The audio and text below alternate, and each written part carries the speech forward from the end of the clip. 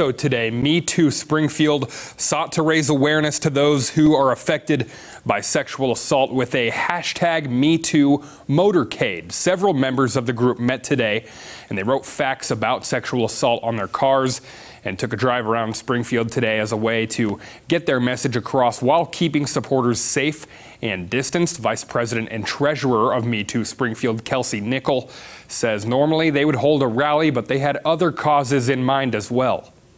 We had planned this, and then with all of the Black Lives Matter movements happening, we wanted to give them space and give them their voice, and so we made sure to kind of make this fit that. So we covered our cars with messages saying that we can only fight sexual assault if we also fight racism. Nichols says they plan to have a fundraiser event coming up in the fall.